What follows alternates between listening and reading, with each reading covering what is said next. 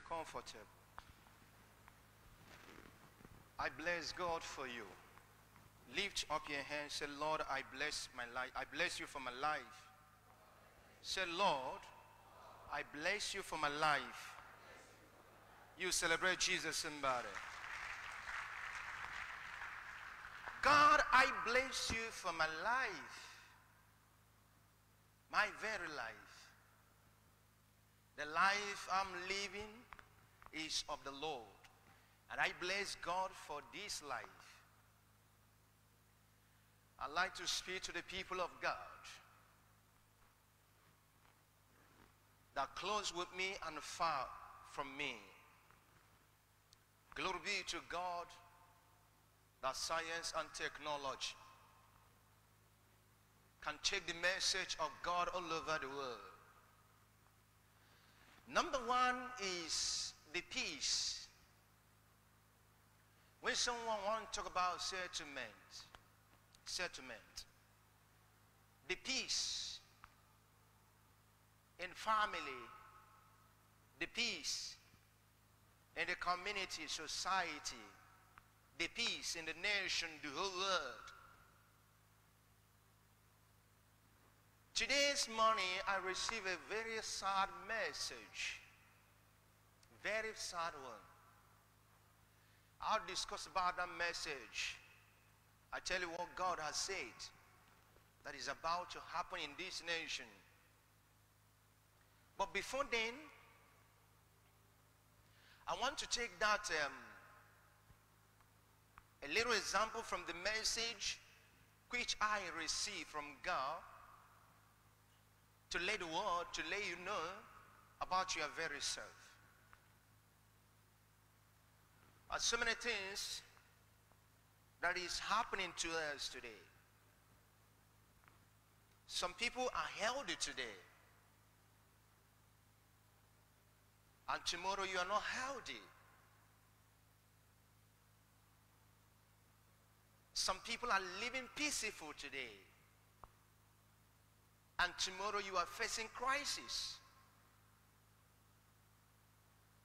Some states in this nation, in all the nation, they are living peaceful in their state sometimes ago. Another time they are living and running up and down.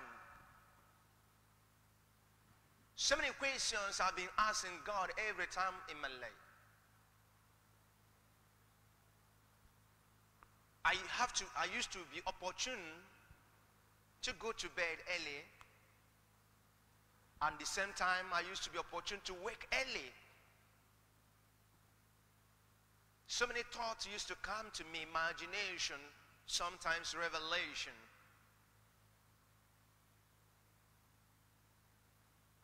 I don't know what is going on in me, but I'm trying to be that messenger that God wants me to be. At the same time, trying to know the mind of God towards us.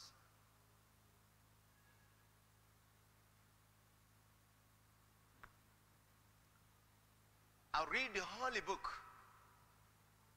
I'll let you know something about your very self.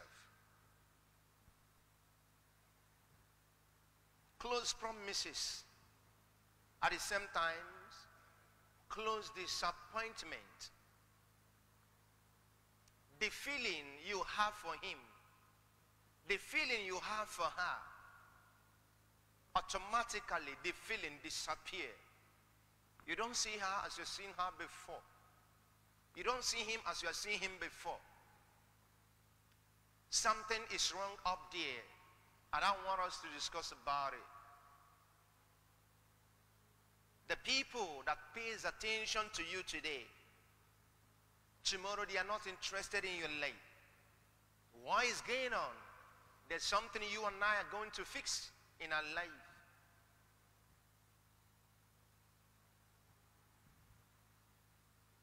You are looking at it, you have made it. You are looking at it, you have conquered it. But men looking at it in the other way around, you find out that you are still a beginner. What is going on? I'll take you to the Holy Book. Then I began to answer the questions. Mighty God.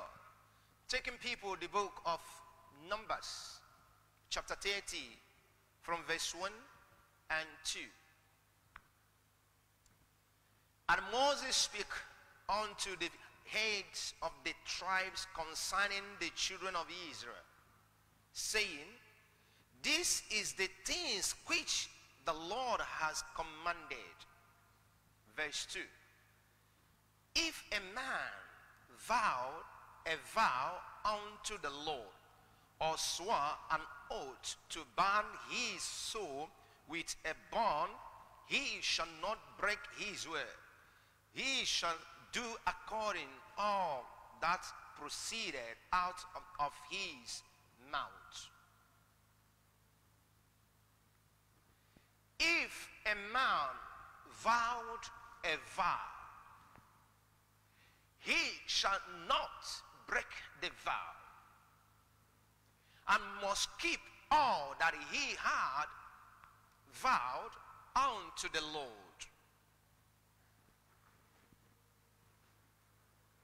I will start from the head to the leaves. A man has been called to be the prime minister, the governor, the president. On the day of swearing in, can't you hear that language?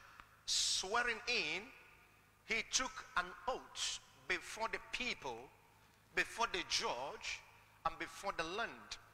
I will serve in truth. I will serve. You have taken an oath. In judiciary house, before the judge will trying to judge you to give the testimony or to testify what had happened between you and your opponent, you take a vow with Holy Book. Some the Holy Book, they are the Holy Book in a Christian, the Bible, in Islamic, the Quran, in Jewish, the Torah. The Holy Book is the book of covenant. The book that when looking at it, reading it, you now find out that God created you, that God is the owner of heaven and earth. Then that word, the Holy Book, will tell you the do's and the don'ts of God, the principle, the statute, the commandment, the law. Then you raise your hand upon, say, whatever I will say in this court of the law shall be truth, and nothing but the truth. I swear unto God. The same book as the very book that God has given Moses on the mountain of Sinai, it called the two tablet stone. And God placed his word. And God commanded the people of the people to do. And the book was put in a gasket called the ark. And that ark called the Ark of Covenant. So it's special to God. According to the scholars, in process of time, the book from tablet was transformed or translated or reprint to a scroll. From scroll to paper form, but see the same word of God. Okay. The time I began this ministry, when I was asking God to give me the opportunity to plant a temple for him, there's so many vows I have vowed. Father, if you give me this opportunity, I will serve every Sunday. I'll be here every activities, and I will give my very best in the work. That was my vow. Sometimes the time you join a new church, there's so many vows you have vowed. How to serve God, how to worship God. That was your vow. And in the process of that vow you have made in a hidden place, many prophecies come after the vows that the man of God did not know that there's something you have vowed to God. In that vow that motivated the Spirit of God to give a message through the man of God. God says, the Lord, I'm going to do this for you. From this time to the other time, you are going to see this. And we say, Amen.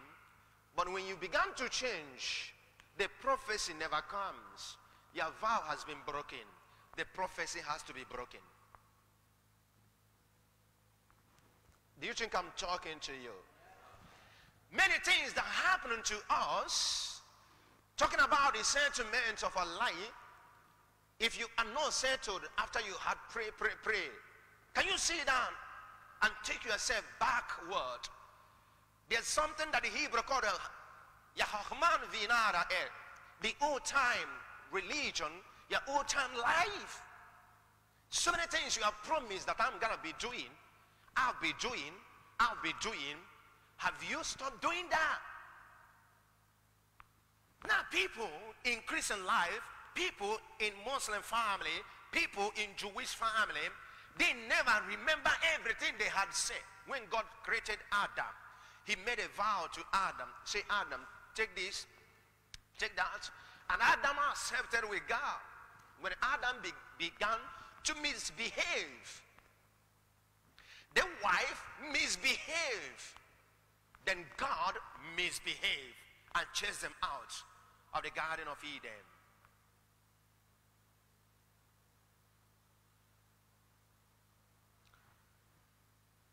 In the book of Apostle Paul, we cannot be a sinner and expecting the grace. And when the grace is given to you, you're trying to abuse the grace. The grace abuses you.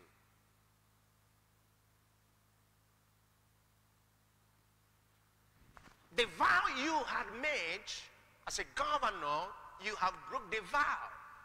Do not expect the state to be in the text or the vision you want it to be. I take you to the Holy Book in the book of Sidon, prayer books, known in English, the book of Psalms. If God did not protect the city, if God did not protect the family, the house, it is useless for security to walk up and down. So when you abuse the grace from the beginning of your life, watch how it's gonna be. Watch it out. No matter how you're trying to pretend that things is going well with you, in you are dying in silence. And so many people are sick, sickness without curing, because you have broke the vow. He said in his word, I will torture you and discipline you with all kinds of diseases. In the book of Leviticus 26, I will torture you. So many things that happen to us, family, a student, do not think. So many people, listen, that's opportunity. You made a man, very good man for you. And out of selfishness, out of stupidness, you start breaking the vow you have with the man. And you think that if I'm dumping him, I'm gonna see many men. You will never see like that original person you have met before. Original is scarce, but fake is everywhere.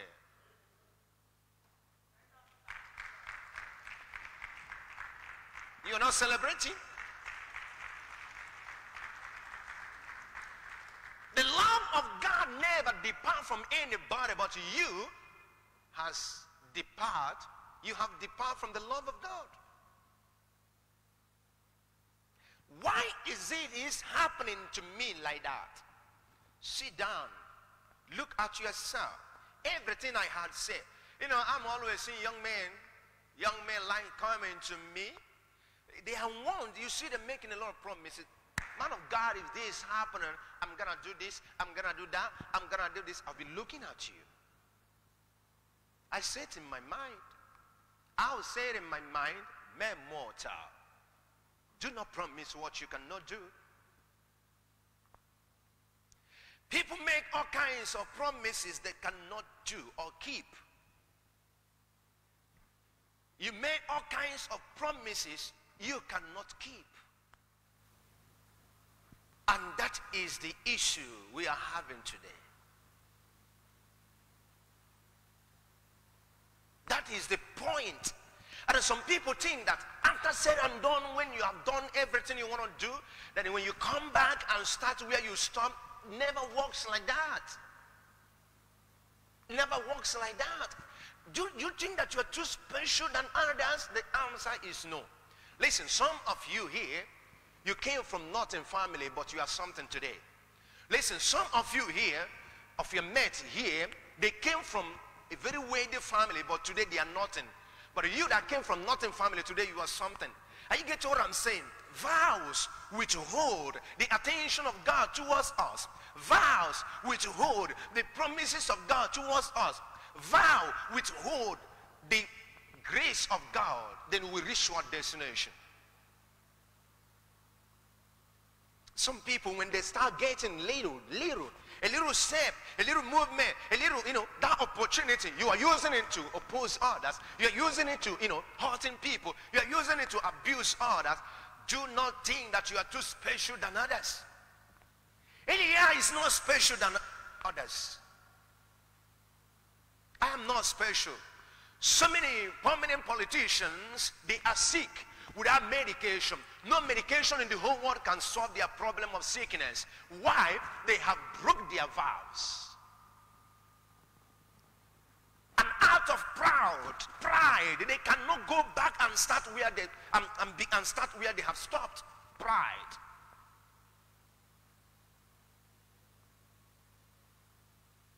All the days of my life, I say, God, let me be your servant.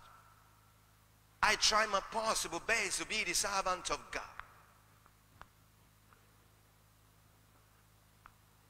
Learn how to keep everything you had said.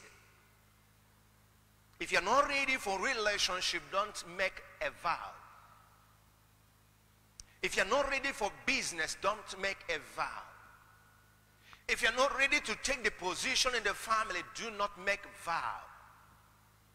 Because vow has something to do divine. Am I the only person that has done that? You are not the only person. I know. Jesus made a statement in his word that the road that leads to life is very narrow. Only few entered. But the road that leads to destruction, many goes down there. That's why you are not the only person who die. People die in chain as you want to die.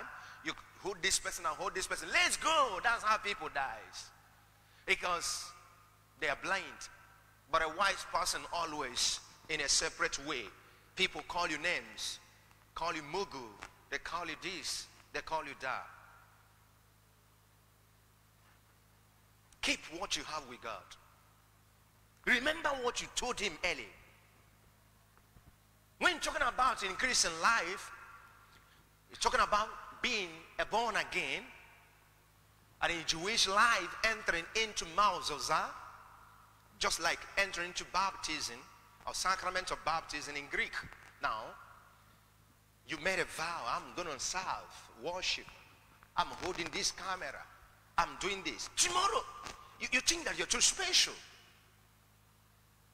Not knowing there is danger on the way. Agreements you have with God and man, keep it. In relationship, love is supposed to grow. But hardly you see love growing in marriage, in outside relationship. We made a lot of vow because we're Christian. But within a space of time, it will disappear. And expecting God to renew it. Impossible. You destroy your home. You destroy your life. You destroy your business. You destroy what you have with God. You are the one that destroy it out of selfishness. Pride. You destroy this continent. You are the one that destroyed it. You broke the vow you made the day of swearing it. You destroyed this state. You are the one that destroyed this community. Because you are not faithful. You are not faithful. You are the one that destroyed it. When you come back to God, when you decided, change a new life, start new life, start now, and everything will normalize. Believe what I'm telling you. People of God, you are blessed. I'll pray for you. I'll pray for you. Please, may you rise. I like to worship God with these hymns. Oh Lord my God, I pray for somebody.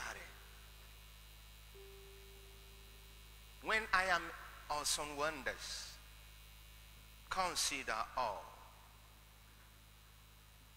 I want to let you know that whenever you come in the presence of God,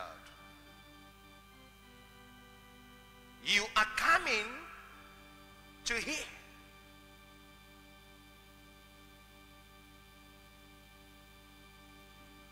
Jesus has been on a dinner with his disciples and somebody walked out from him.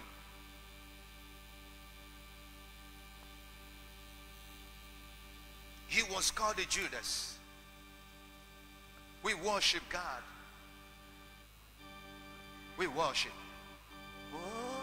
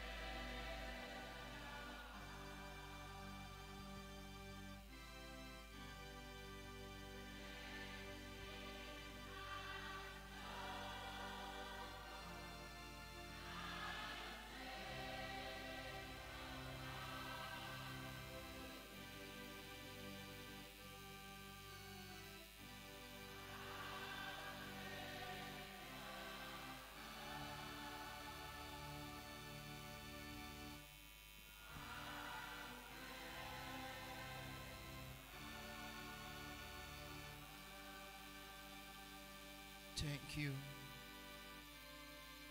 We consider everything that God has done in our life. How great is the Almighty God. How great is you, O Father. And I'm telling you, wherever you are, God loves you. Renew your vow. Reborn your life. Be faithful to God, and his faithfulness will follow you. I pray to God, the God of mercy, to have mercy upon your soul. I pray to God to have mercy upon your calling on this planet. I ask the mercy of God upon your family. I ask the mercy of God upon whatever you stand for. May God be merciful unto you. May He consider you and bring a new life, new opportunity from now henceforth in the name of Jesus Christ. Thank you, Lord. Celebrate Jesus, somebody. Thank you. Please make yourself comfortable.